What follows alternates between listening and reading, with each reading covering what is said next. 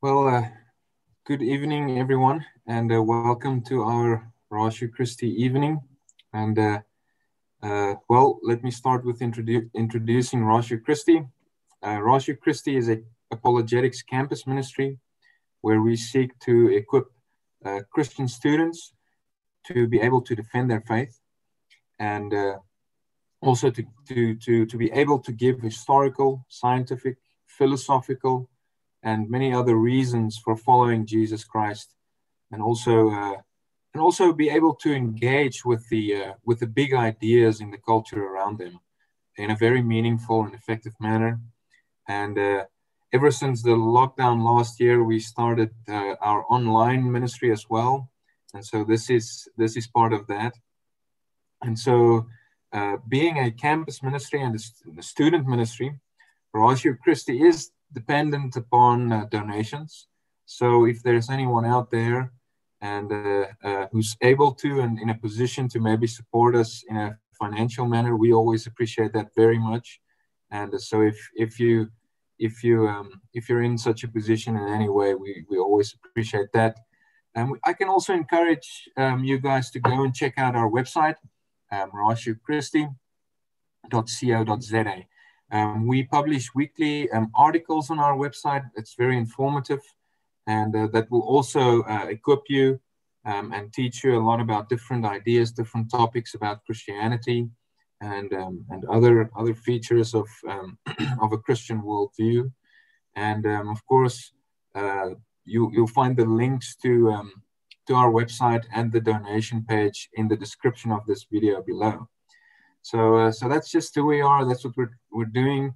And currently in South Africa, we have 5 chapters. We have a Ratio Christi chapter at the University of Pretoria. That's where I am stationed. And we have one in Potchefstroom at the Northwest University. We have one at Rhodes University, the University of KwaZulu-Natal, and also at Stellenbosch University. So that's where we are stationed across the country. And then tonight we're gonna address the topic of just engaging with the objections of popular atheism against Christianity. And our guest speaker this evening is Professor Richard Howe. He is a dear friend of Ratio Christi South Africa. He has visited us in the past.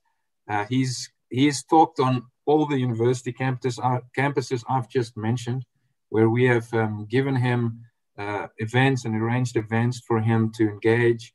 And in fact, he's also participated in a debate at the Nelson Mandela University in Port Elizabeth, where he was participating in a panel discussion and a debate with Professor Henk Stoker. They were the two Christians, and they debated two atheistic scholars who's there at the University of Nelson Mandela.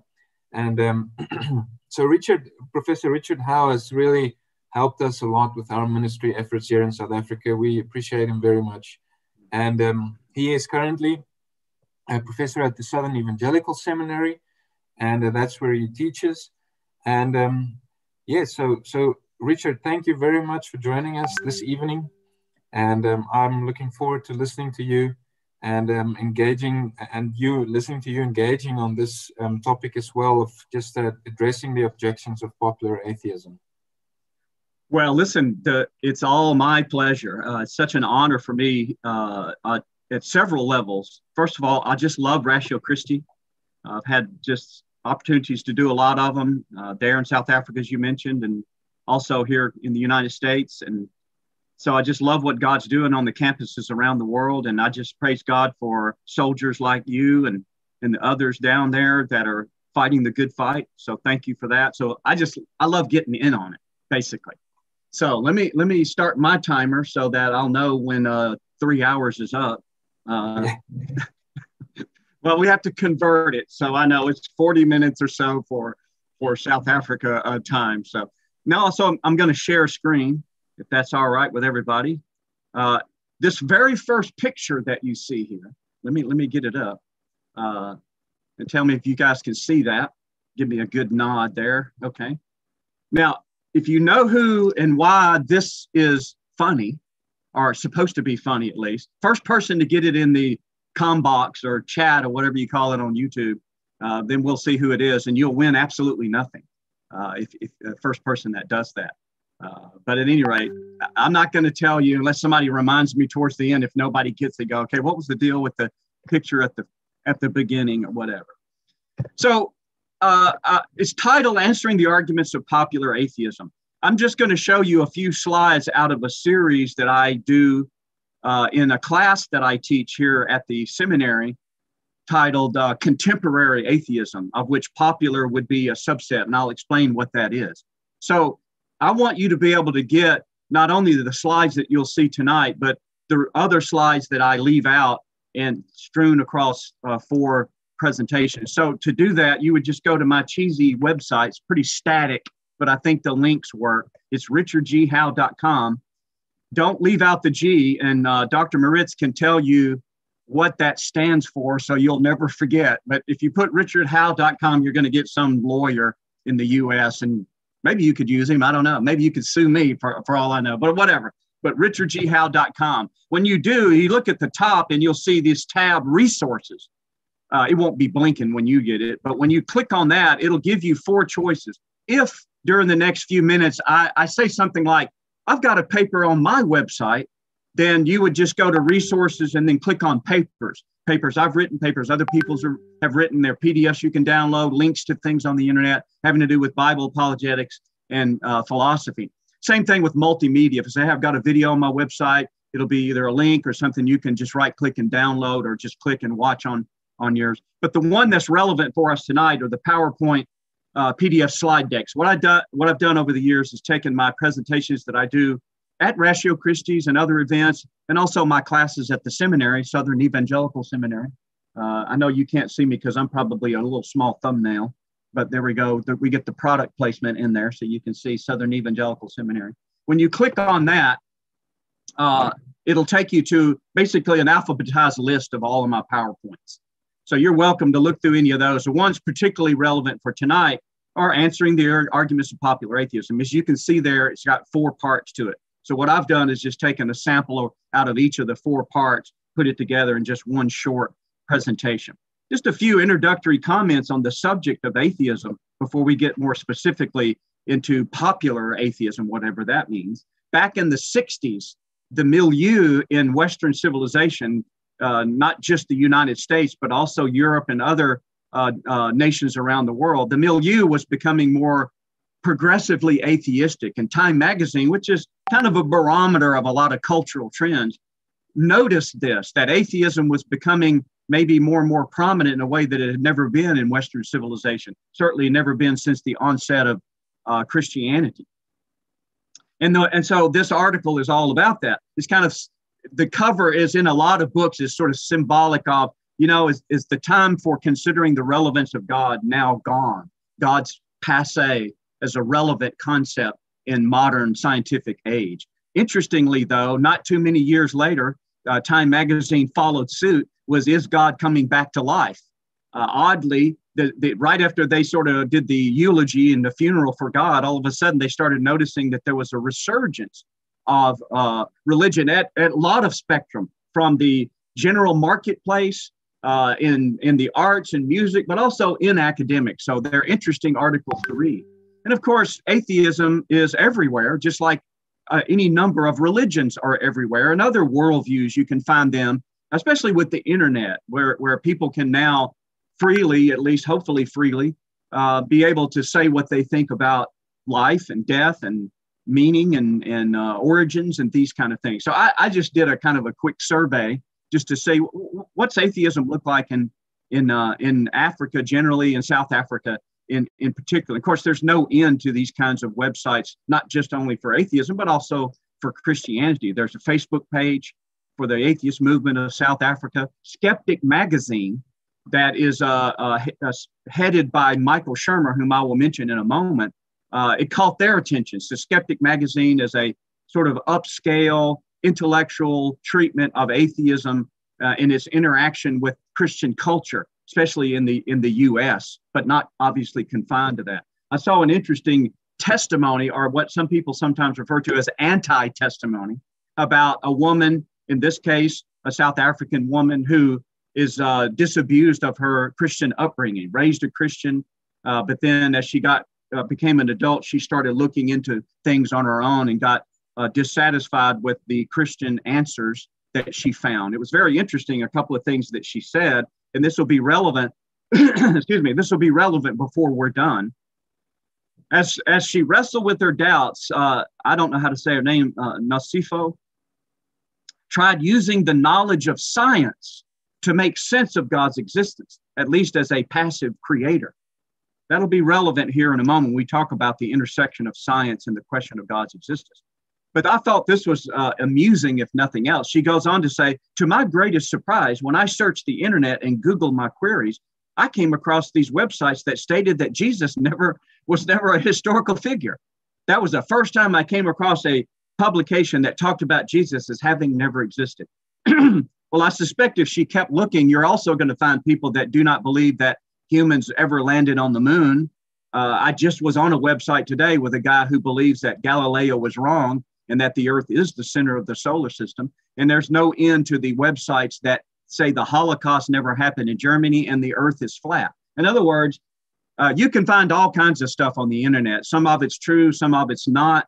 And you have to be a little bit more discerning than just merely being impressed that it appeared on the internet as if that somehow.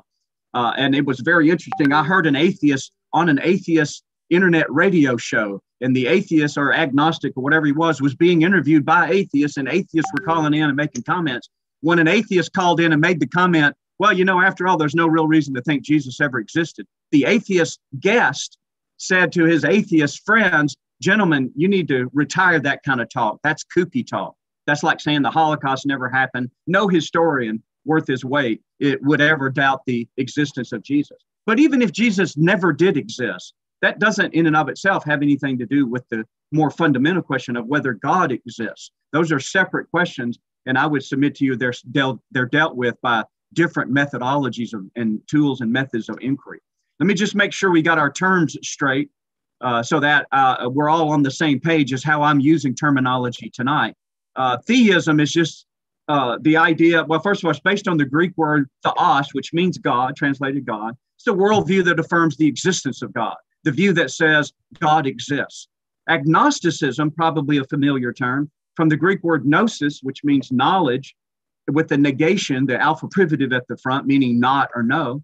It's the suspension of judgment on the question of whether God exists. This is the view that says, I don't know whether God exists. Maybe I don't know and you can't know, or I don't know and maybe I will know.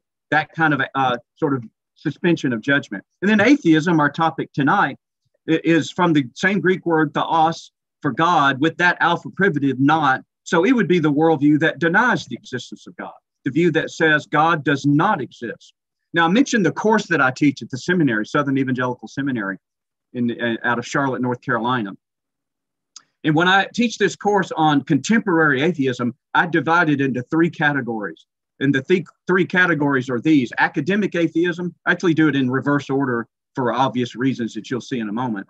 But we deal with the atheism of the university professors, people like Michael Martin from Boston University or J.L. Mackey from Oxford University, for example, and others. And we deal with their more technical, philosophical.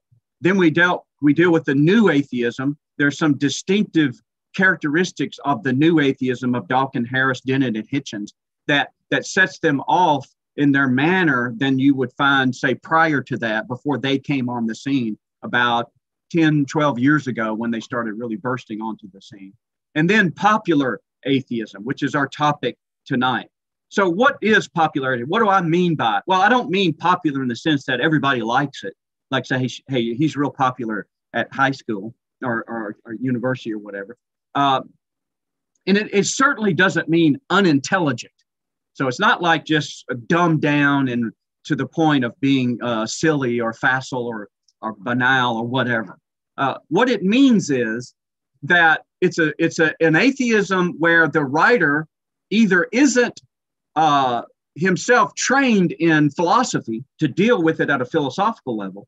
So he's dealing with it as a layman, if you will, or maybe he is trained, but he's writing something for people who aren't trained. So typically popular level is going to be free of the technicalities of the specialized sciences and philosophy particularly to deal with. That's what I mean by popular. So a writer might just be a popular atheist by the nature, or he might be an academic who's written popular level. I mean, Einstein wrote a popular level of his theory of relativity. You may not know that. I got about halfway through the table of contents on that, and then I put it back on the shelf there. But he tried his best to put the cookies on the bottom shelf, as we'll say. So that's what I mean, sort of bumper sticker atheism, T-shirt atheism thing. And I'm not being critical of the fact that they've reduced these things to a bumper sticker or T-shirt. Christians do the same thing, and they're fine. They're conversation starters. They're ways to identify with the group and self-identify as being aligned with this ideology, that worldview, whatever. So I'm not at all critical of the fact that there are these kind of bumper sticker kind of atheist T-shirts and things. So who would be some of the people? Let me just mention some, and a few of them I'll revisit as we go along. But here are some of them. And some of them are academics that have written at a popular level, and some of them just are popular level themselves. People like Richard Dawkins and Sam Harris, who wrote The God Delusion and The End of Faith. Now, both of those guys are scholars, but they've written in many respects for the general audience. Christopher Hitchens and Daniel Dennett.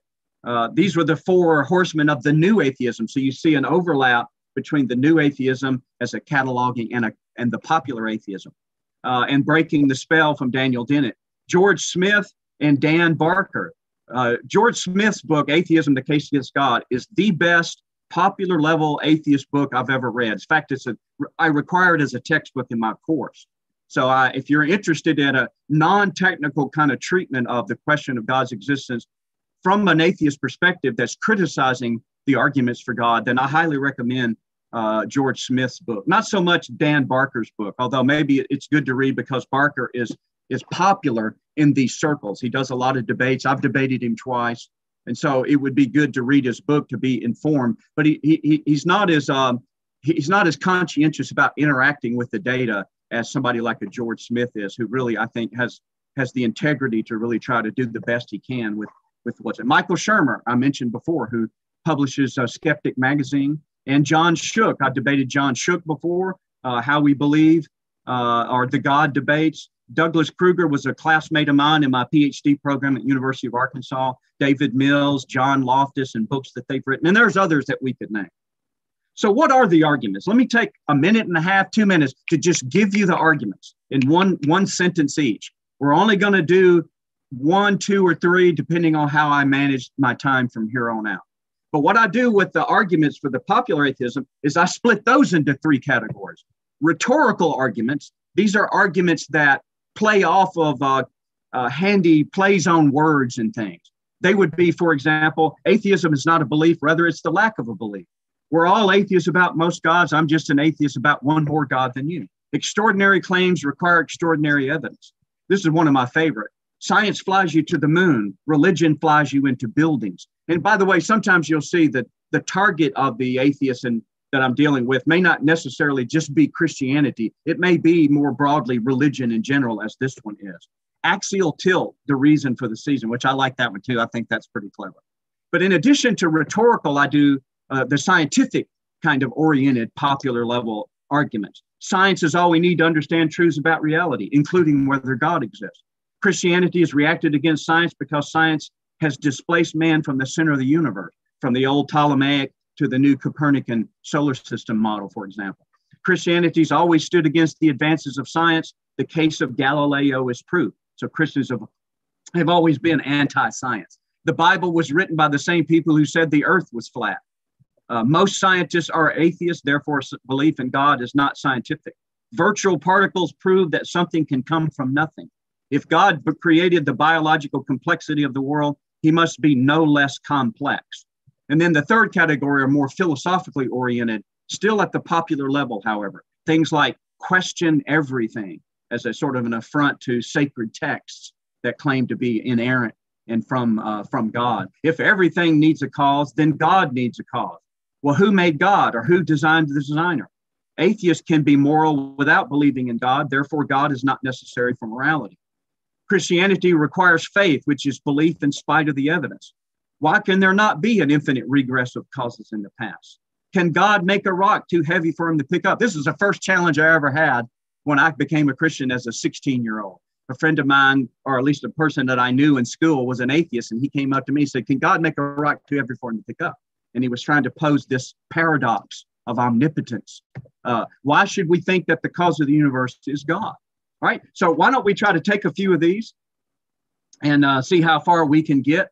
Maybe one of each if I've done my time management well. How about this one? Because it needs to head off.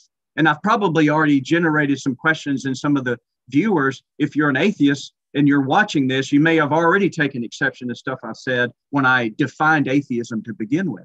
Because atheism, according to some, is not a belief. Rather, it's the lack of a belief. Just to prove to you that I'm not making it up, when George Smith debated Greg Bonson, it's an audio that you can find on the internet. It was a radio debate years ago.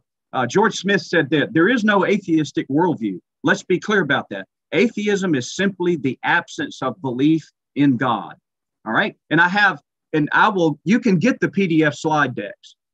And I want you to do that because for all of these points, I try to have copious examples to prove that what I'm ascribing to the atheist is actually what the atheists say. So you not only can get George Smith's opinion about that, but also Keith Parsons, who is an atheist, in the book God Does Not Exist.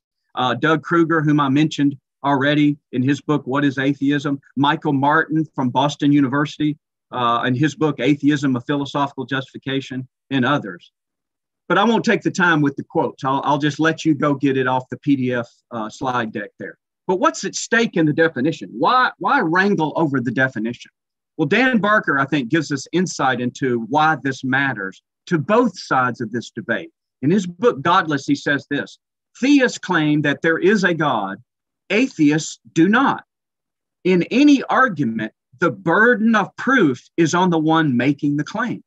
So in other words, it's the idea that since we're not saying there isn't a God necessarily, we're just refraining from saying there is a God, then we're not really saying something that bears any responsibility to be proven.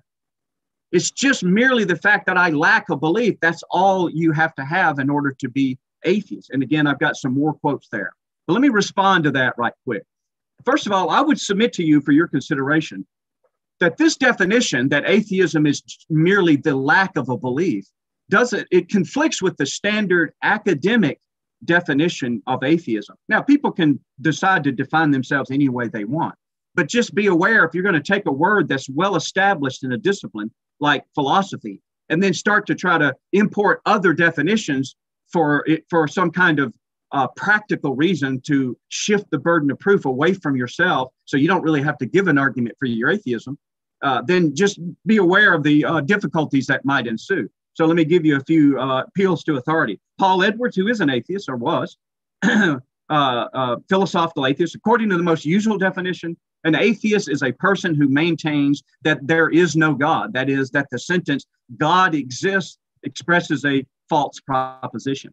Ernst Nagel, another atheist philosopher, atheism is not to be identified with sheer unbelief. A child who has received no religious instruction is not an atheist, for he is not denying any religious claims. A more contemporary would be Theodore Drange from West Virginia University. Is the proposition that God exists true or false? If you are a theist, if and only if you say that the proposition is true or probably true, and you are an atheist if and only if you say that it is false or probably false.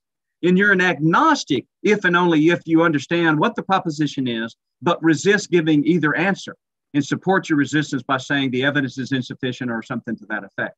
And maybe even more formidable voice of authority is Graham Oppy.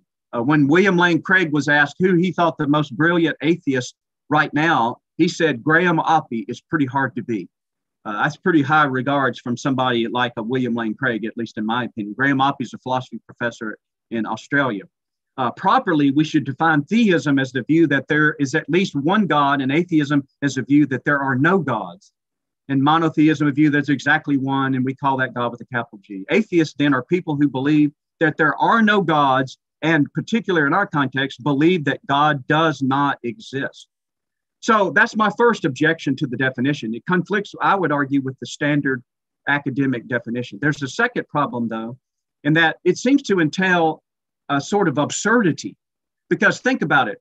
If atheism is the lack of a belief in God, well, then that means atheism could be true and God still exists, because there still could be a God who exists and there be a lack of belief in God. In fact, that's actually the case according to theists. Well, then what sense would it make to go, well, here's a book on atheism, and that book ends up being completely indifferent as to whether God really does exist? It's not a book about whether God exists. Don't you think that's what most people would expect if they picked up a book, a defense of atheism, and all the book did was defend the fact that there were people who lacked these beliefs? This guy lacks a belief. This guy lacks a belief. I've proven my atheism. And I think, well, that seems odd, because you would think people that are advocating atheism are saying something stronger than merely that there are people who just happen to lack the belief. All right. Another popular argument from the scientific category is the one I pick, and I do this because of how much I've experienced in the marketplace and also in academia about the role that science plays in people's minds, of how much authority it wields. Understandably so. And I think I would like to consider myself scientifically savvy as a non-scientist. So what about the accusation that that's all we need to understand truths about reality, including whether God exists? I mean, you can see this, and you'll see more pictures. I just included these two for tonight. But you can see these T-shirts, atheists, in science we trust. Science is my religion. Richard Dawkins puts it this way: the presence or absence of a creative superintelligence, that's God, is unequivocally a scientific question, even if it is not in practice or not yet a decided one. Now, hang on to these quotes, because I'm going to come back to the ones that I put out for you as I try to deconstruct them. Marcia McNutt, who was the head of the National Academy of Sciences, I think that's the name of the organization, one of the most prestigious academic scientific institutions, she said this in an interview with National Geographic. She said, science is the method for deciding whether what we choose to believe has a basis in the laws of nature or not. So if you choose to believe X, then science will tell you whether X has a basis in the laws of nature or not. Daniel Dennett, in his Breaking the Spell, says science and technology, in the technology spawn, has been explosively practical, but that doesn't mean it can cover all questions or serve all needs. Science does not have a monopoly on truth. Oh, wow, that almost sounds like something I would use in my favor against the atheist, because Daniel Dennett is an atheist. But listen to how he goes on to qualify. Perhaps some cancer cures are miracles. If so, the only hope of ever demonstrating this to a doubting world would be by adapting the scientific method. That's the only way you could demonstrate whether there were miracles, according to Daniel Dennett. Peter Atkins, whose debate with William Lane Craig is available on the internet, and I was at this debate back in the late 90s in the audience. He says, I believe that anything that has been reported reliably, and they're talking about these reports of miracles at Lourdes, anything can be interpreted scientifically within the framework of modern science. John Shook says it this way: philosophical naturalism undertakes the responsibility for elaborating a comprehensive and coherent worldview based on experience, reason, and science, and for defending, now notice, science exclusive right to explore and theorize about all of reality, presumably including the question of whether God exists. So how would I respond to that? Let's take them one at a time real quickly. Dawkins, in his God delusion, to revisit, presence or absence of a creative superintelligence is unequivocally a scientific question.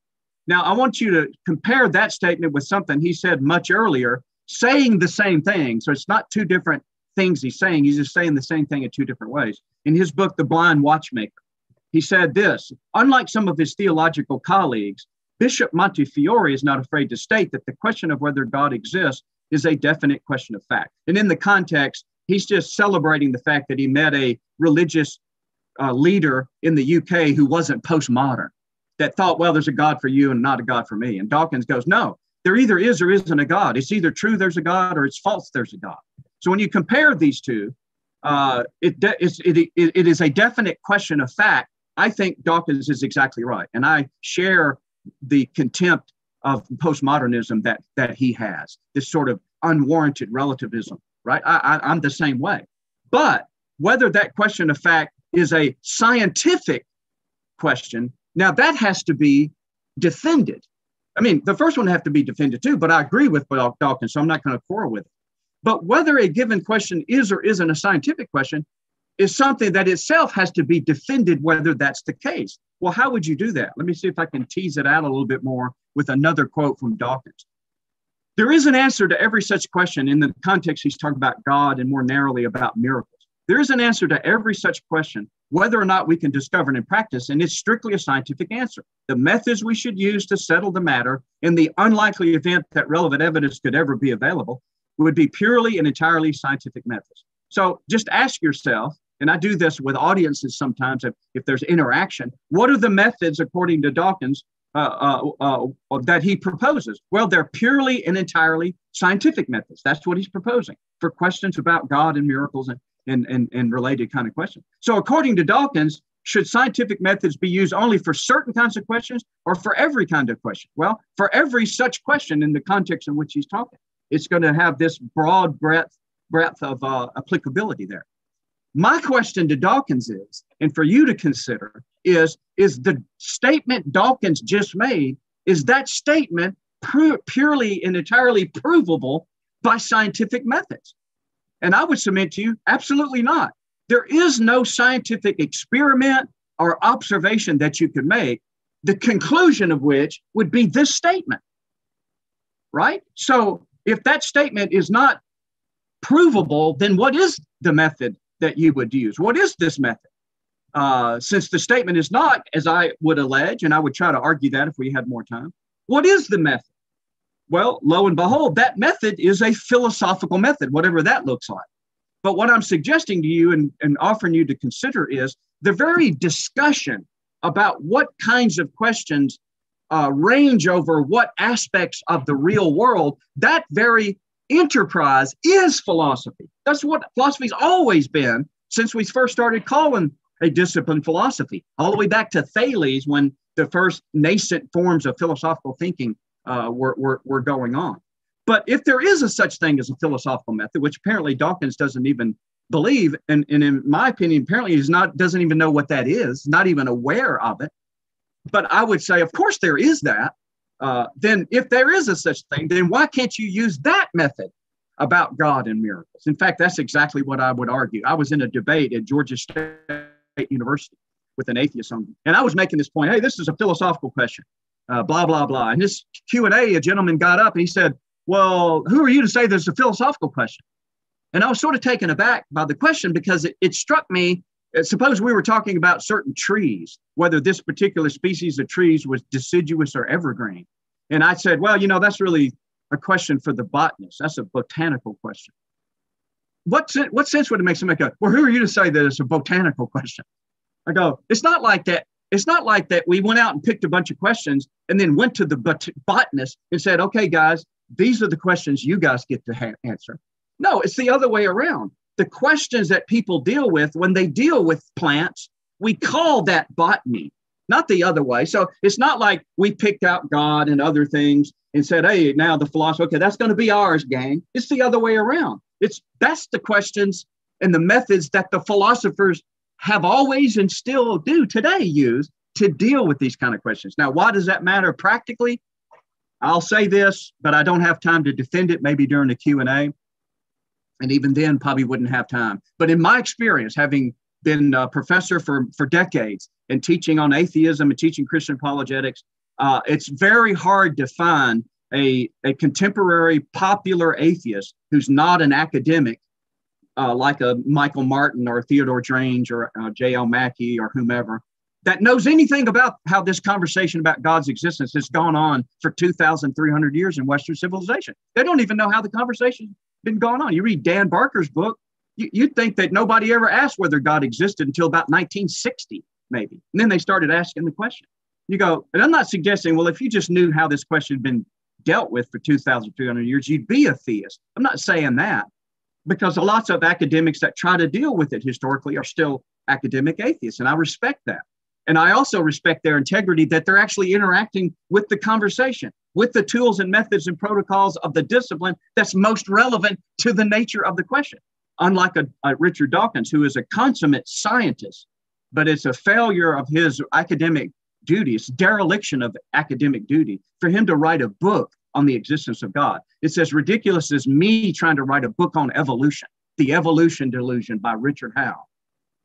What does Richard Howe know about this? Nothing. I'm not a biologist. I'll let those guys debate it.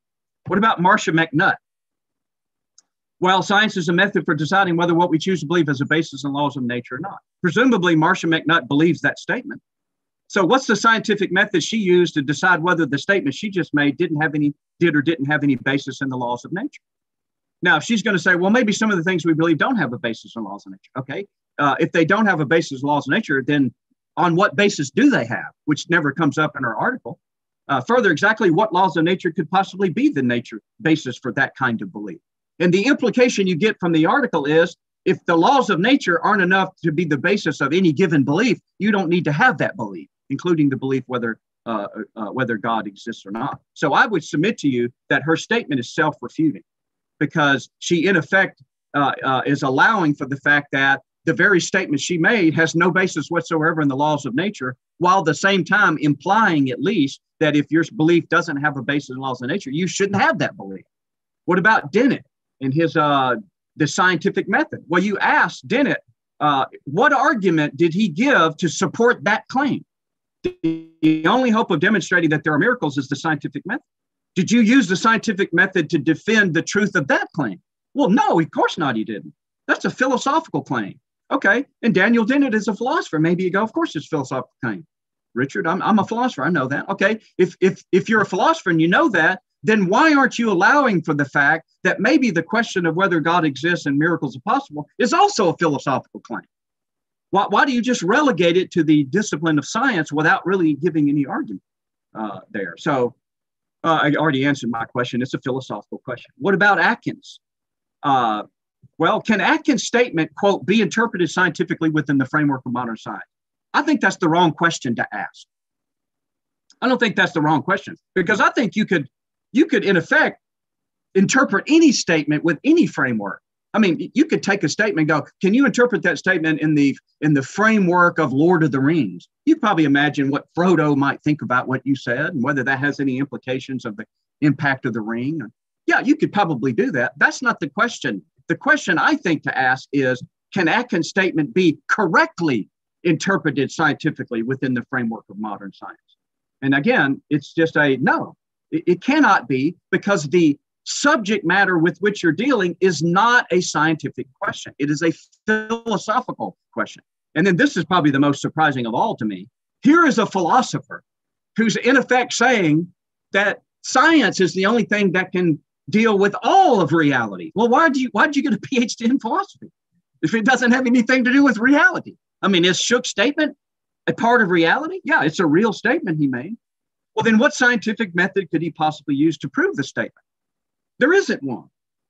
They're all committing the same fallacy in logic known as the selection effect. Or it goes by lots of names, but one of them is the selection effect.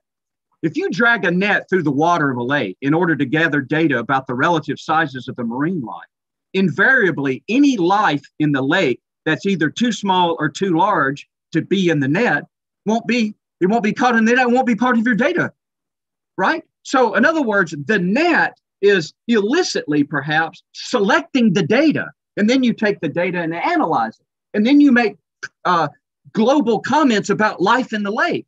Well, you can't do that. It's like searching for seashells at the water's edge with a metal detector. There aren't any seashells. They don't exist. I'm a seashell atheist. Why? Because I've got the best metal detectors money can buy. Well, seashells aren't made out of metal. They're made out of calcium carbonate. You need a calcium carbonate detector. That's what you need. Now, again, if a person wants to say, well, I'm not so sure there is a philosophical method, or I don't think it's relevant, those are fair questions. They never get brought up. That's what frustrates me as a philosopher and a Christian apologist. They never even get brought up in most of the popular level stuff. You just never see these guys even entertaining these. So in effect, they're completely missing the evidence because they're scandalized by their presuppositions. I heard a great joke and I modified it for my points here. So some guy says, so what good is philosophy? The guy said, I don't know. What good is science? He goes, well, science, now you're doing philosophy. As soon as you start to tell me what you think science is, you're not speaking as a scientist, you're speaking as a philosopher of science. so to speak. All right, do we have time for one more, Daniel? I'm going to make sure I don't abuse my time. If I do it real quick, I'm wasting time asking you whether I... Yeah, go for it, please. All right, go for it. Got one more to do, because I'm waiting till I get to the point where I do balloon animals. That really pushes it across the finish line when you see my balloon animals for theism. All right, what about a philosophical argument? Here's one I hear a lot. If everything needs a cause, then God needs a cause. So the cosmological argument doesn't work. Dan Barker says this: everything had a cause, and everything is every cause is the effect of previous cause. Something must have started all. God is the eternal first cause, the creator, sustainer of life. The major premise of this argument, everything had a cause, is contradicted by the conclusion that God did not have a cause. You can't have it both ways. If everything had to have a cause, then there could not be a first cause. So he goes on. The old cosmological argument claimed that since everything has a cause, there must be a first cause, an unmoved mover. Notice this: today, no theistic philosophers defend that primitive line, because if everything needs a cause, so does God. George Smith says the same thing. If every existing thing has a cause, and every cause must be caused by a prior cause, which in turn must be caused by a still prior cause, and so on until we reach one of two conclusions. Either we have an endless change of causes and infinite regress, or there exists a first cause of being that does not require causal explanation, which again would contradict the first premise, which is what they would point out. Sam Harris makes the same mistake. Everything that exists has a cause. Space and time exists. Space and time must therefore have been caused by something that stands outside of space and time. And the only thing that transcends space and time and yet retains the power to create is God. But if God didn't need a cause, that would contradict the first premise again. Daniel Dennett makes the same mistake. I'm giving you a lot of quotes deliberately for reasons that will be obvious as I finish this up. The cosmological argument, which in its simplest terms states that since everything must have a cause, the universe must have a cause, namely God, doesn't stay simple for very long. And so I'm just to reiterate that this line here, just don't forget what Barker said about no theistic philosopher today. Michael Ruse, I had the pleasure of debating Michael Ruse on our campus not too long ago. Again, we find an argument with somewhat different forms, but of our purpose, it's enough to focus on the central inference. Everything has a cause. There must therefore be a cause of the world. This is, or we call this, God. Manuel Velasquez, in his philosophy book, the second objection to the cosmological argument is that its conclusion is contradicted by its premise. To illustrate, Aquinas insists that every event must have a cause. But is this so? Why stop with God? The notion of an uncaused cause seems to contradict the assumption that everything needs a cause. So just notice, by the way, before we leave him, first of all, even if Aquinas argued that every event must have a cause, as he does there, God's not an event in Aquinas. So even if it was true that every event has a cause, it wouldn't follow that God needs a cause for Aquinas, because he doesn't think God is an event. Okay. Second, though, notice in his misconstruing Aquinas argument, he illicitly shifts from every event to everything. Notice that he does that. Every event must have blah, blah, blah, blah, blah. Everything has a cause. Well, there are more things than events, aren't there? And last, even if one argued that every event must have a cause, this is not equivalent to saying that everything has a cause. Robin Lepoint d'Evoix, I practiced that. It's hard for me for English as a second language because I was born in the southern part of the U.S. So they tease us about how bad our English is here. This book is actually on philosophy of religion. And what does he say? We shall take a look at three versions of the cosmological argument. First, I call the basic cosmological argument, but the other two are modification. It goes like this. Anything that exists has a cause of its existence. Nothing can be the cause of its own existence. The universe exists, therefore the universe is the cause of its own existence, which lies outside the universe. Although no one has defended a cosmological argument precisely in this form, note that it provides a useful stepping stone to other more sophisticated versions. So what can I say in response to conclude this? Let me say it this way. Among philosophers of history, throughout history, there is no version of any argument for the existence of God that says everything must have a cause. That argument doesn't exist in the literature by the theists who are making the argument. Nobody makes that argument. I'll tell you where that ever got started, that myth. But you've got people who are scholars. Well, since the cosmological argument, everything. Give me one person that says that. Nobody says that. All right. There is a version that says everything that begins to exist has a cause. That's a version. Okay. That's what the Kalam cosmological argument is, which, by the way, is not Aquinas' argument. But it's an argument that I think is sound. And I did my master's thesis on this argument when I read Craig's book, tried to defend it against objections I was encountering outside of his book after he published his book, additional objections and things. So I think it's a good argument. Aquinas didn't think so, but that wasn't his argument anyway. So when he talks about this cannot go into infinity in his arguments, he's not talking Kalam argument. There is a version that says that every contingent being must have a cause. Whatever a contingent being is, that would be Aquinas' argument, whatever that means. A great resource I would highly recommend is Gavin Kerr's book, Aquinas' Way to God, The Proof in the De Ante Essentia. De Ante Essentia is on being and essence, one of Aquinas' earliest work, a little tiny booklet almost on the basics of metaphysics. And another reason I like Gavin Kerr, at least when he first wrote the book, he had hair down to his shoulder blades and he was wearing a Frodo shirt. I figured I got to read a book by a guy that does that because I vicariously have long hair. In fact, I vicariously have just hair through other people. So I love people because I was a long hair when I was at university back in 19. All right. So I highly recommend that. So Jeffrey J. Lauder, who is a prominent internet atheist presence. He's one of the first internet atheists of note and created internet infidels, or at least he was one of the movers and shakers. So no small voice on the internet of atheism. He said, no respectable theologian or theistic philosopher has ever made the claim everything has a cause. Yet various new atheists have proceeded to attack that straw man of their own making. I remember when reading The God Delusion by Richard Dawkins, where he attacked that straw man and cringing.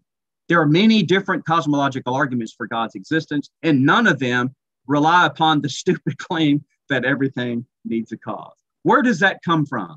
Well, I think most proximately, it probably comes from Bertrand Russell and his essay, Why I'm Not a Christian.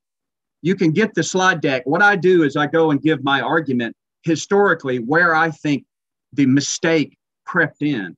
And you say, well, where did Russell get it?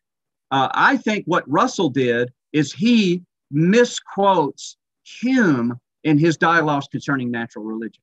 Because what Hume says is that everything needs a cause or a reason. Well, there's a difference between a cause and a reason. And the principle of sufficient reason isn't necessarily inconsistent with the idea that God doesn't need a cause. It just means there's a reason for God. He's not a brute fact in classical theism. There is a reason that God exists, but that's not the same as there being a cause. So my theory is Hume said everything needs a reason or cause, or he says it through one of the interlocutors in his dialogue.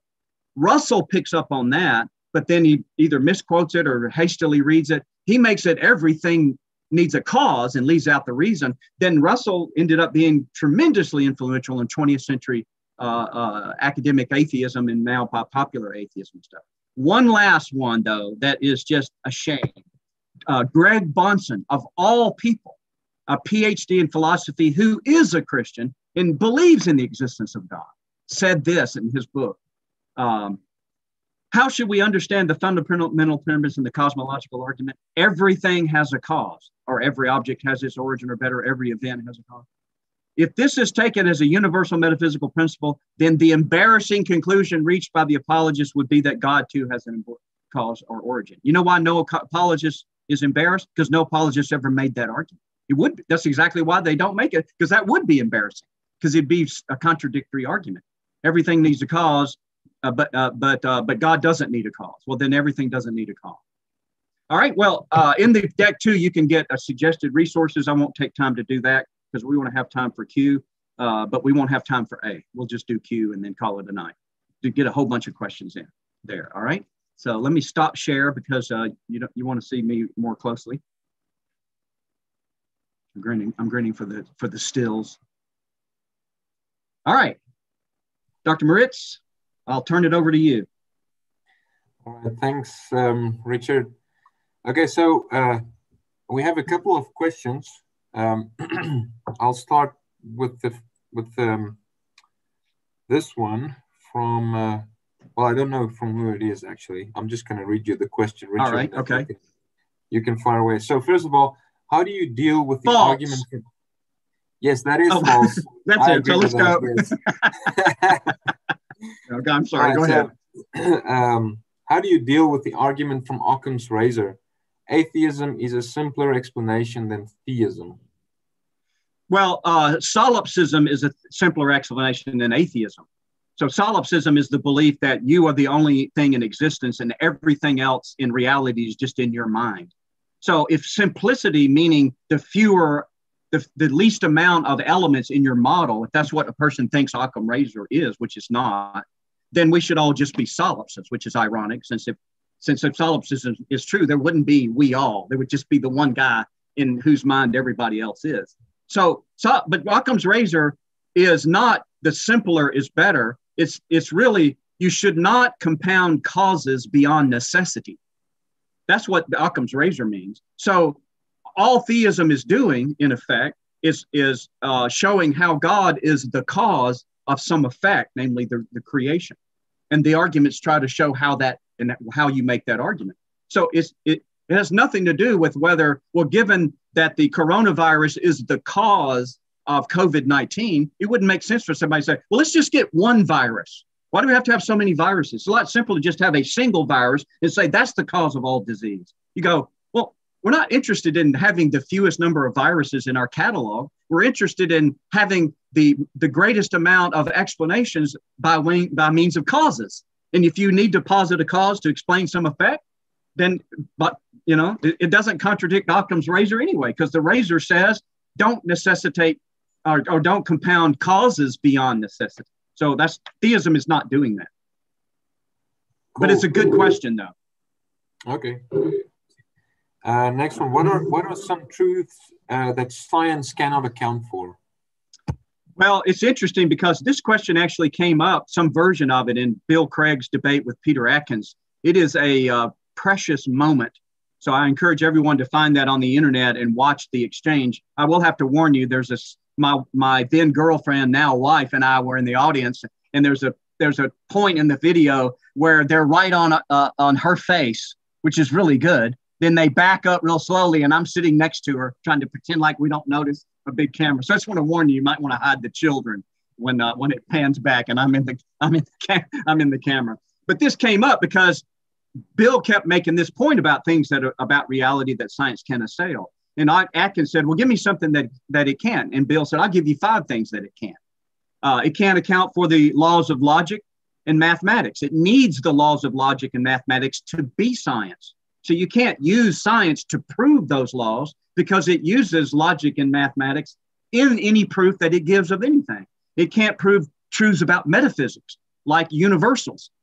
You talk about humans, like in the Nuremberg trials when the Nazis were indicted for crimes against humanity. You go, what's a humanity? And if you don't think humanity, I'm not a humanity, I'm a human, and you are humans, and all of us individually are humans, but what's humanity? It's what philosophers call a universal. It's either real in some sense or not. If you think it's real in some sense, you're probably going to be thinking along the lines of either Plato or Aristotle. And then if you're a Christian, you might qualify that with Aquinas's opinion. If you think it's not real, then how could you commit a crime against it? We need to apologize to the Nazis for the indictment in the Nuremberg trial. No, people understand concepts that pick out something about reality that the philosophers have identified as universal. Causality is a philosophical concept that I think science can't account for. It needs causality in order to be science. I think it can account for certain metaphysical truths about goodness that entail morality, that they're not reducible to the categories of science. And then the last one that Bill said was that science itself is not provable by science. There are assumptions in science that have to be made. The example he gives is the speed of light in unidirectional speed of light. They have to posit that as an invariant for the physics, at least in relativity theory. Now, I don't understand what that means, but I understand positing as an invariant. I know what that means, but I don't understand the relativity theory. So right there, you've got a battery of things that science can assail. And then when it gets into more details about metaphysics, I could give you even more lists: the distinction between essence and existence, the distinction between form and matter, the distinction between substance and accident, for example, or 3 more in metaphysics that are unassailable and unaddressable by the scientific method or any scientific method. All right, thanks, Richard. Next question. What is the most challenging atheistic argument that you have come across? For me, I think the one that would be the most challenging, I'd have to think about who I might have said it to me. I may have been stuff that I encountered in the literature. Is anyone who tries to, let me pick the right verb, convince his hearer that logic is not applicable to reality, the sort of postmodern thing, that there are no objective truths in the that truth is really power, as Michel Foucault would say, for example.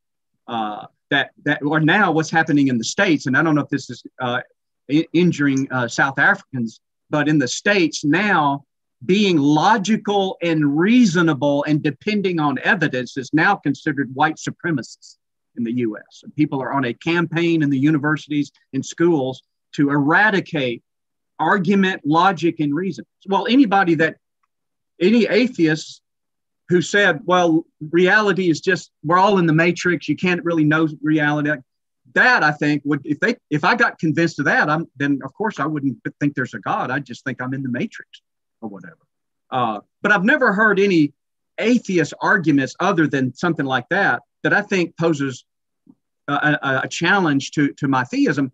But the reason for that, Danielle, because you and I've spent hours talking about these kind of issues, is because I'm a classical theist. I'm a Thomist.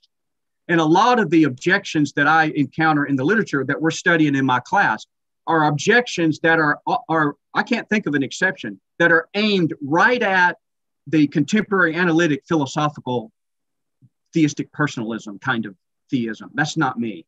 Paradox of omnipotence or paradox of omniscience or, these kind of things, they're all coming out of a view of the nature of God that wasn't the view of God that Christians have had for most of our history. I'm not saying it's true because of that. I'm just saying, as a matter of fact, you don't see this sort of classical view of God's attributes fade until about the onset of the 17th century post-Descartes. So, but I read atheist literature. I watch atheist YouTubes all the time. And if anybody has any that thinks are formidable, then I would love that. I would love to read that and see if I could rise to the challenge to try to answer it. Cool, thanks, Richard. All right, how do you know that what you believe is true? With atheism, the lack of belief view is just a healthy suspension of judgment regarding questions we don't have certain answers to. Yeah, and that's completely fair. That's agnosticism, though. That's not atheism. All they've done is just basically taken the definition of agnosticism and just called that soft atheism. And then Martin breaks it up between hard and soft atheism and then positive and negative. So he has 4 different categories that he unpacks in his article in the Cambridge Companion to Atheism, which is another textbook I'm using this semester. I mean, there are lots of things that I'm not sure what I believe about that. I mean, I could think or don't know enough to know whether I believe it or not. And especially in the technical sciences, I couldn't referee most debates that scientists have about stuff. Even if I had an opinion, it wouldn't be particularly informed. So the specter of, hey, there are some things we're just not sure about is not really a serious challenge to the idea that, well, there are some things that I can't fail to know. I think there are truths about reality that no human could fail to know unless some of his faculties are compromised. You can't fail to know the sky is blue when you're outside on a sunny, clear day. Nobody can fail to know that unless they don't know what the word blue means, or they're blind, or they're cognitively compromised. I understand that. But I just mean a normal functioning human, most of the things in the physical world, I think we almost couldn't fail to know them. We make a mistake here or there, but it doesn't compromise. I know the difference between a tree and a cow out in the pasture. I'm not running around wondering if I'm in the matrix. And I have a blog on this, by the way, called How Do I Know That I Know? So if you go to richardghowe.com and click on blog, it'll take you to my blog. And I blog every other third Haley's comment. So I just recently did it because I missed the last Haley's comment. So now I've got 27 more Haley's comments. Then I'll blog again. All right.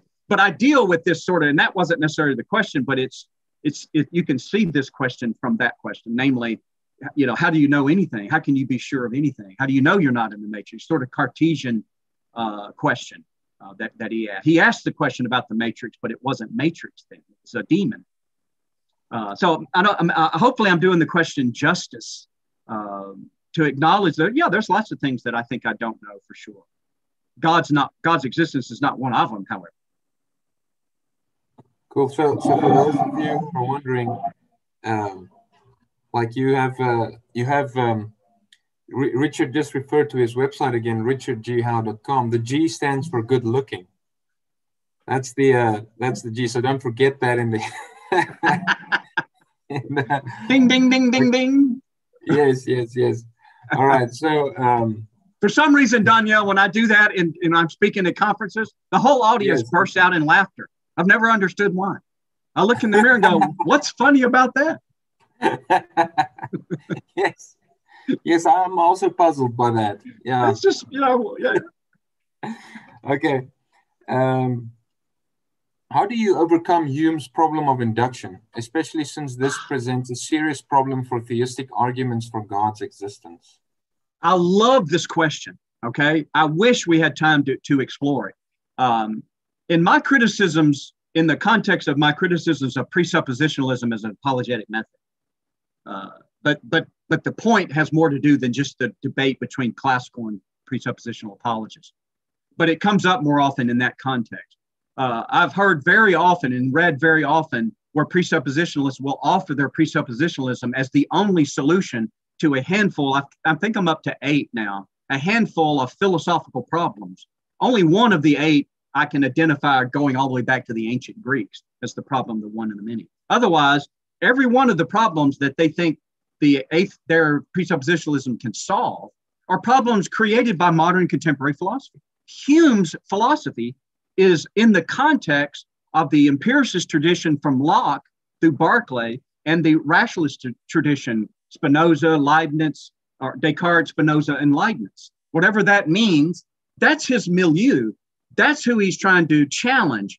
And in effect, Hume is saying, given the empiricism, John Locke, George Berkeley, you cannot substantiate the uniformity of nature and by implication, the inductive reasoning. By your rationalism, Descartes, Spinoza, Leibniz, you can't do it either. That's the bankruptcy of these traditions in which Hume finds himself, right? And so he just throws that out. Now, Hume's solution is you don't need philosophy for any of these things because they're psychologically grounded, not philosophically grounded. Kant thinks you need something more substantive. He offers a solution that ends up being worse than the disease. Here's my response. You'll notice in the history of philosophy, you don't have a problem of induction, so to speak, until about the 17th century. Why? Because of the metaphysics. Aristotle, how does Aristotle justify induction? Because Aristotle and then Aquinas would say, look, there are metaphysical truths about physical objects that I can come to know by means of my empirical experience. One of those has to do with natures, with a thing having a nature. I know what a human nature is. So if somebody said, hey, there's this guy in China, I'd know exactly what he's talking about. He didn't say anything particular about it. Didn't say whether it was male or female or tall or short, or didn't even say whether he was Chinese. Just said he's in China. Yet my intellect is able to identify that as a human because of I understand the nature. Well, that's a philosophical dispute if there are natures, and that would be something fun to try to defend. But it's because of the metaphysics of nature and then what can be known from that you don't have a problem of induction. It's very interesting. I'll finish with this because I have a bad habit of taking too long answering questions. When Greg Bahnsen debated Gordon Stein, we listened to that debate and several other debates in my apologetic systems course. And so he challenges Stein. Well, your materialist atheism can't account for the principles of induction and the uniformity of nature. But of course, Bahnsen says we can because we presuppose the God who made that kind of argument. So in his closing, or after Bahnsen threw down the challenge, Stein's response was, well, I know, for example, that nature is going to behave the way it behaves because of the nature of the electron. I know what an electron is, so it's not going to change charge in the future, blah, blah, blah. That's how he did it. Bahnsen in his closing says this. He goes, Gordon Stein thinks that he's got the uniformity of nature because he knows, for example, the nature of an electron. And Bahnsen just goes, he doesn't know the nature of an electron. And I wish I could have been there and go, how do you know he doesn't know the nature of an electron? You just blew that out as if, well, obviously Gordon Stein doesn't know the nature of an electron. Maybe he does. What's his argument for knowing the nature of theirs? That never came up. Bonson didn't seem to even think it was worthy to even ask, well, how do you tell me how you think you know the nature of an electron? And perhaps, and I suspect Bonson would have been able to show, well, given your take on reality, your atheist materialism, that's not going to give you natures. And I would agree with Bonson, because natures are metaphysical, right? So whatever that means, but it's a metaphysical aspect of a thing. So I would have picked a different example than electron, but I would have made the same arguments. I know lots of things about the future based on what I know about the present because of the fact the way, now for me as a Christian, it's that way because God made it, but I can know that it's that way irrespective of whether I think God made it or not. In fact, I can't fail to know that. Nobody can fail to know what I mean when I say, I got a tree in my backyard. They know what I mean. They know what a tree is. They know what human is. So I think that's how you, John Nassus in this book, Being in Some 20th Century Thomists, has a brilliant refutation of Hume, because Hume is basing his argument in the grounding of phenomena, what you see, hear, taste, touch, or smell. You see white, you see a piece of chalk rolling across the floor, and you see rolling. And Nassus goes, that's not what I see. I see chalk that is white and that is rolling. Well, what's the difference between chalk, white, rolling that are all on the same plane in Hume? What's the difference between that and chalk as a substance, white as an accident, and rolling as an action? Well, if you let that be and unpack that, then you're going back to a more classical understanding of these things that prevents all of these problem of induction and problem of the one and the many and these kind of things for me coming up in the first place. A lot of that needs to be defended, I realize, but that's a short answer, believe it or not.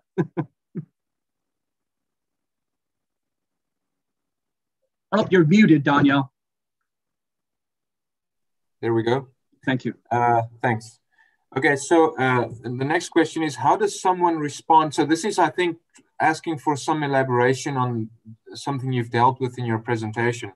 How does someone respond to the atheist that claims that atheism is just a lack of belief that God exists? Because from this, they assert that the theist has the burden of proof.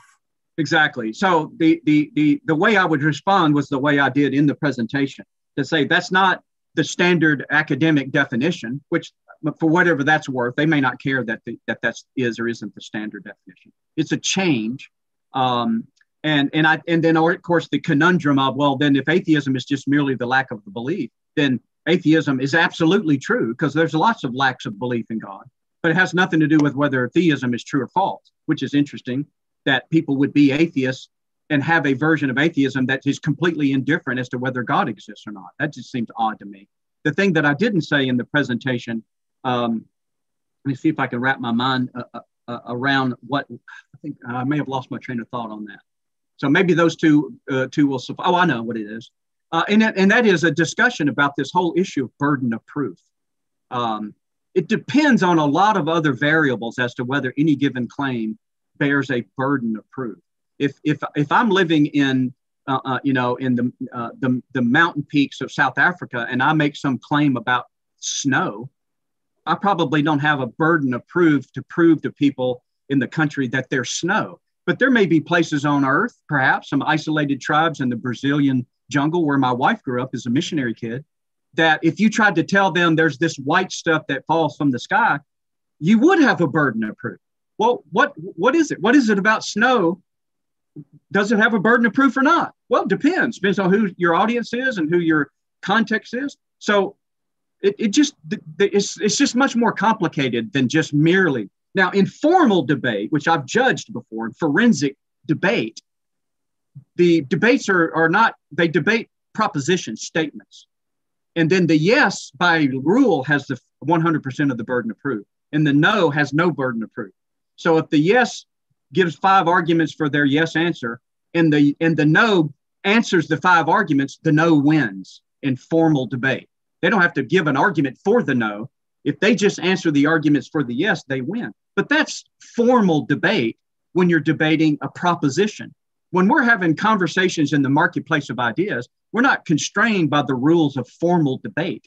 And for that matter, we're not debating necessarily a proposition. In fact, every time I've debated the existence of God, I've insisted on debating a question. Does God exist? That way we won't be wasting time on debating about the debate. And we can spend our time debating whether God exists instead of debating whether we should debate whether God exists or debate whether God means, or atheism means this. Well, that's kind of siphoning off time that we have. So, in some contexts, maybe it would need a burden. But even still, I'm happy to bear a burden of proof. I'm happy to do that. And I don't really know any atheists, perhaps, unless they're not even a presupposition, a reformed epistemology, Plantingian, who would balk at the obligation to meet some burden of proof. For his own philosophical reasons, would Plantinga do that? So I'm happy to take a burden. I try to give my arguments, and if the atheist just wants to deal with my arguments, fine. But I would challenge the atheist on some things to say, how do you account for this if you don't like the way I do, kind of stuff. Okay. Cool. Thanks, Richard. I just quickly want to ask another thing about the problem of induction. This is just, or make an observation. You need to correct me if I'm wrong, though. But isn't it the case that any conclusion or any argument with the conclusion, all inductive arguments yields only probability? Isn't that in itself like that argument will be dependent upon a prior inductive argument? That is brilliant. I love that. Exactly. So, the indictment of inductive reasoning needs the viability of deductive reasoning to launch the indictment. Yes. Absolutely. Okay. So that's because how can you go, well, how do you know there aren't inductive reasonings that follow absolutely? Well, they haven't experienced every inductive. No, they understand the category of inductive. Well, that's a universal. And so because the intellect is able to understand the universal, it knows when certain particulars are or are not members of that, what contemporary philosophy calls class. But I think it's more than just a logic category. It's a metaphysical category, at least with natural objects like trees and people. I love that. I'm gonna use that.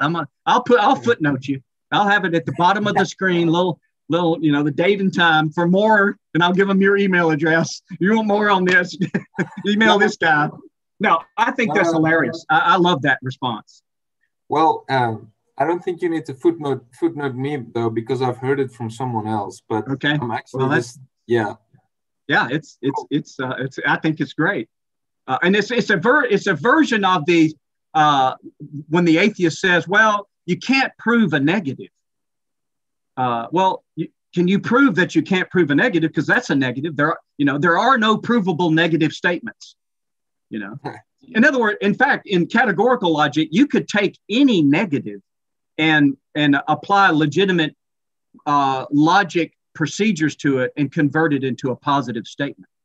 But because you can just move the negation of the subject or the negation of the predicate back and forth, that all cats are mammals, no non-mammals are cats would follow by obversion, I think, because I have to remember. It's been a long time since I've done logic in class, but I think it's the, no, that's actually a contraposition. No, that's, never mind. It's some logic thing. I have to look it up. That's the contrary. That's what it is. Okay, cool. All are, no are. Top of Aristotle's square of opposition. I'm rusty in my logic terminology. Sorry. All right. So the next question, isn't the Kalam equivocating on the word cause because it conflates a natural cause with a supernatural cause in the conclusion? I don't think so. I'd have to listen to maybe, I don't think stated as such, because the argument in the syllogism that Craig uses, everything that begins to exist has a cause, the universe began to exist, the universe has a cause. It's just using the word cause as some kind of sufficient condition. The nature of that sufficient condition is the very thing. Well, there are two things in dispute. whether there is that sufficient condition, whether it is and there is that sufficient condition. And then what is that sufficient condition like? All right. So with the former, whether there is, the formality of the argument is just formal. If something begins to exist and the universe began to exist, if something that begins needs a cause and the universe began, then it needs a cause. The form of it has, as long as the word doesn't obviously have an equivocation in meaning, then there's fine. If the accusation is, yeah, but the conclusion that he draws gives a certain nature to that cause that wasn't in the premises, I don't see that ever happens. What I see happens in the actual debate is that once the person says, granted, if something began, then it needs a cause. Let's say they grant it.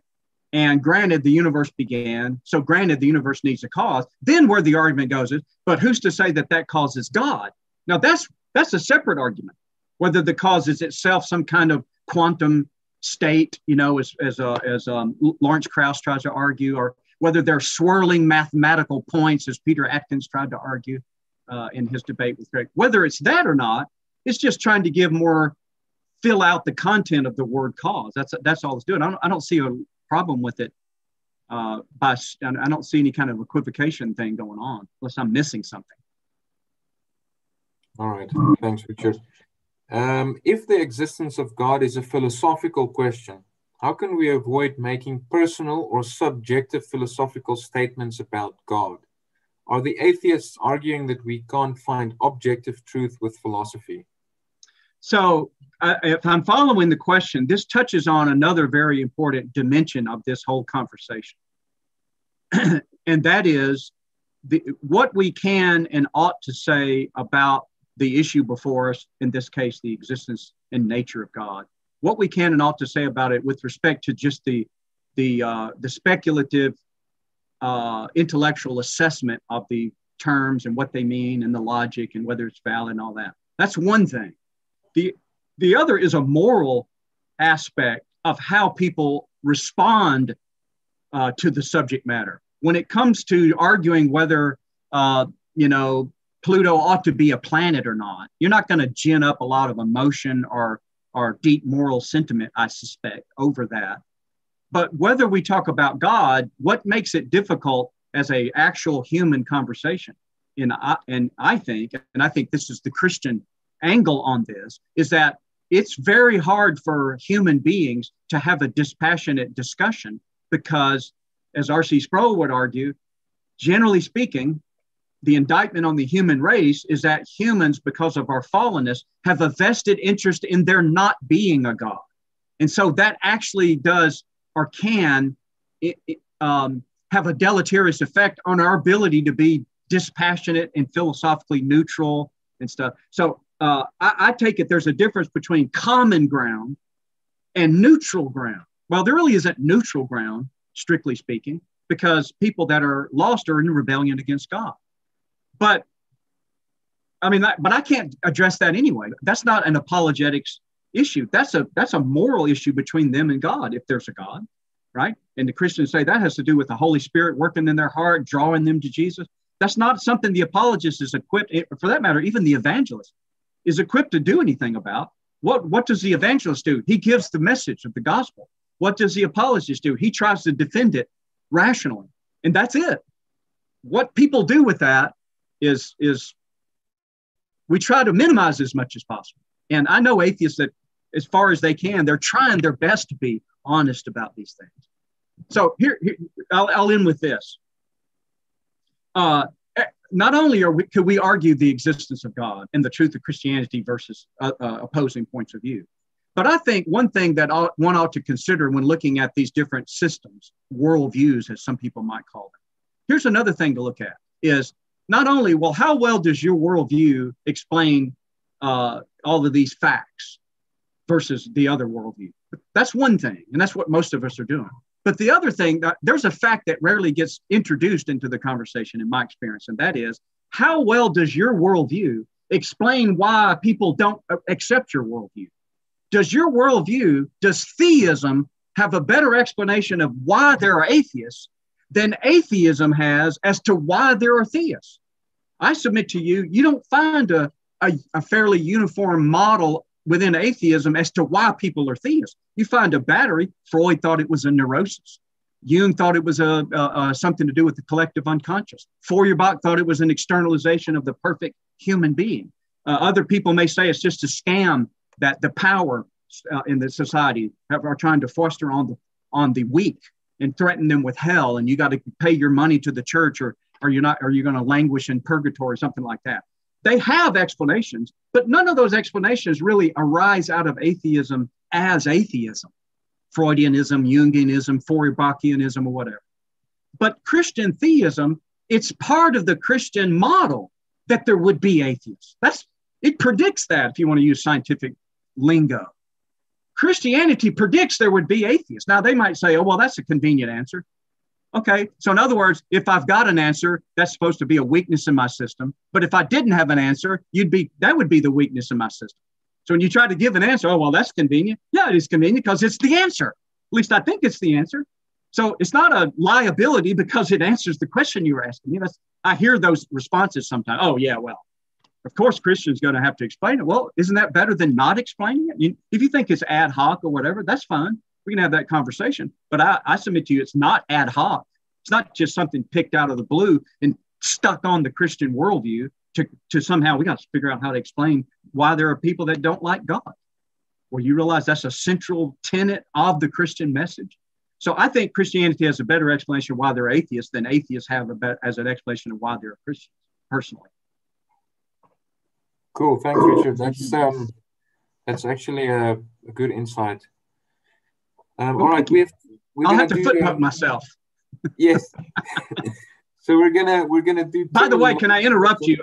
Some of that thinking comes from R.C. Sproul in his book, okay. If There Is a God, Why Are There Atheists? So I have to credit him in all honesty. Yes, some of it, at least. Cool. There's two more questions, Richard. All right. So the first one is, don't atheists also sit with the potential problem of an infinite regress? It would seem so. In fact, it's only been fairly recent in Western thought that the universe wasn't infinite in the past. That's the idea that it began a finite time ago is fairly recent and confirmed more by background echo, Big Bang Theory kind of stuff or whatever. There's a lot of literature on infinite regress arguments. In fact, I deal with some of those in my bibliography. You can get off the website on theism and atheism if you're curious about. But when I did my master's thesis at University of Mississippi, affectionately known as Ole Miss, O-L-E, Ole Miss, and I thought Craig's argument, I laughed out loud. It was so good. And when I read the Kalam, his book, it had been out a while, but I stumbled on it in the mid 80s. And so what I started doing is giving the argument in philosophy meetings and such, and then keeping up with additional objections that were being launched are things I found in the academic literature after Craig wrote his book. So he couldn't possibly anticipate every possible objection. Things like, well, even if the Kalam proves that the universe had a cause, and even if and whatever you go on to say about the cause, how do you know the cause still exists? Builder of my house may die, but I still the house. So maybe the builder of the universe died and we still have the universe. How do you know? How do you know that cause is good as opposed to evil? How do you know there's not more than one? These are Humean. Hume brings these up in his dialogues. I mean, after all, you build a ship. It takes a whole bevy of humans to build a ship. Well, you would think it'd take a whole bunch of gods to build something like the universe. So how do you know there's only one? And so I think those are fair. They're not really objections or as much as they're challenges to the Kalam in its bare syllogism. And so when you listen to people like Bill Craig, they go on to give additional arguments. Here's why we think he still exists, or why we think he's good, or why we think there's only one. And so he has those, but those are, I argue, additional to the original argument. That's the kind of stuff I tried to do with in my thesis. So I was convinced of the infinite regress, impossibility of the infinite regress. The Tristram Shandy example, I think, shows a flagrant contradiction. If any of you are familiar with the example in Lawrence Stern's The Life and Times of Tristram Shandy, gentlemen, there's a story he gives where Tristram Shandy's writing his autobiography, and the problem is it takes him an entire year to write one day's events. So his first year of life, he writes about the first day of his life. Second year of life, he writes about the second day of the first year. Third year of life, he writes about the third day of the first year. So the question is, could Tristram Shandy ever finish his autobiography? Mathematicians picked up on that as a thought experiment and started talking about. Bertrand Russell has discussions about this. Pamela Hubie has discussions about this. Others. Well, then once the Kalam sort of got on people's radar screen, then they started going, well, what if Tristram Shandy had been writing his autobiography from eternity past? And there, what I think you can show are just flat out contradictions that would follow. So if you got an argument that leads to a contradiction as a conclusion, then at least one of your premises has to be false. And so the argument that's false is that the universe, the past could be infinite. That's what that's some of the stuff I argued in my thesis. So there's a lot of great literature out there. You can get the bibliography. I think it's on my website. Otherwise, I'll put it there, and you can keep in touch with the leaders here in Ratio Christi and say, has Howe ever put that thing on his website? And I'll let them know. And they'll keep reminding me, did you ever get that? And go, no, I forgot. All right, last question. Wow, that's an echo or something that I'm hearing. Okay, how does one deal with the popular atheist objection that the existence of a good God is incompatible with the existence of evil? So the short answer there is to challenge them to show what the inconsistency, where it resides, basically. And I think the consensus that I'm familiar with in all camps, atheists and theists in academics, is that it's not a logical problem.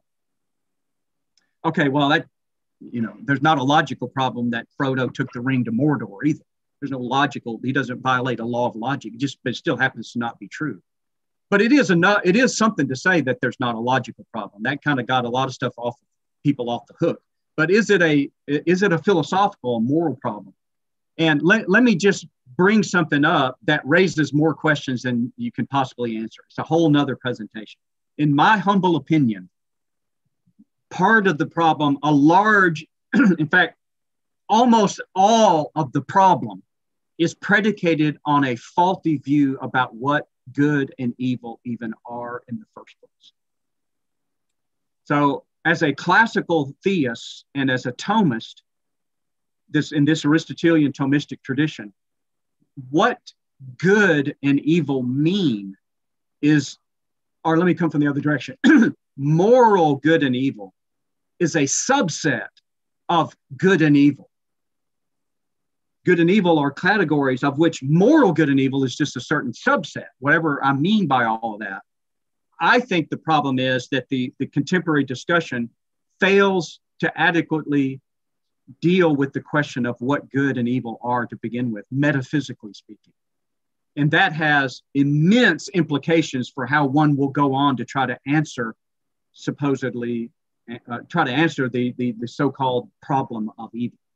And I'm sorry, I can't say much more about that without just bringing up more and more categories that themselves are going to just say, well, they all sort of, there's an anterior issues I'd have to sort of unpack and define, and everybody'd be sound asleep. I know what we can do. We can just get you back for another event on the problem of evil. Oh, man. I'd love that. I'm always fishing for that. So maybe that's what my ulterior motive was. I guess you'll have to have me back, because I've loved it. We could talk about those kind of things. And in the meantime, if a person is curious about what my thoughts might be, if you go to the website, richardghowe.com, click on resources, click on PDF decks, and then scroll down and find the presentation I did on the problem of evil. I'll give you this one warning, though. If you do get some of these PDF slide decks, it's very possible that in any given slide deck, there's going to be a slide in there that it isn't obvious what it means because you don't hear the accompaniment talk necessarily, which I always tell audiences, it's tempted me to just stick a picture that's completely irrelevant right in the middle of a presentation to see if anybody would call and go, so I was looking at your thing on the existence of God. Exactly what is that kumquat argument for God? We like kumquats here, or you know, you pick your favorite vegetable or watermelon or oranges, you know. What is that apple argument? I just stuck that in there. You know, it has nothing to do with it. Yeah, I want to see, put an elephant in it. What's that elephant argument for God's existence? Oh, that's a great one. But anyway, so, but they can get a pretty good idea of my thinking in terms of this Augustinian slash Aristotelian notion, or should put them in more historical order, of good and evil in Thomistic, and then the implications they have for the problem of evil. You look for two slide decks, one the problem of evil and the other natural law theory. We deal with those in there. All right. Well, Richard, thank you very much for joining us. We really appreciate your time, and please say hello to Rebecca. Absolutely. Yes, we hope that when all this COVID-19 stuff clears up, we can have you back here in South Africa. I hope so, one man. day. And I'm having withdrawals. It's been too long since I've been to the country, and I've been there 6 times, and I'm getting addicted to the country, the landscaping, the animals, and mostly the people. And I brag on you guys so much everywhere I go. Tell my fellow American Christians how much God's doing with you guys fighting the good fight down there. I mean, and some of them kind of want to get in on it. I sort of dread the day when you think, you know what, we got enough apologists. You guys need to stay home. But I'm thinking maybe not. Maybe we could still find something to get in on down in South Africa, because they're on fire. That's what I tell my friends. So God is glorified by what's happening there. All right. No, thank you very much, Richard. We appreciate you and Rebecca. Absolutely. And all right. Thank you for listening this evening to everyone. Thank you for tuning in. We'll be back again next Thursday evening with another online event. So please join us again. And that's all for this week. I can just remind you to go and visit our website. And also you'll find, I didn't mention this, there is a link to Richard's website in the description of this video as well. You can also just find it there. So thank you very much, and have a blessed evening further.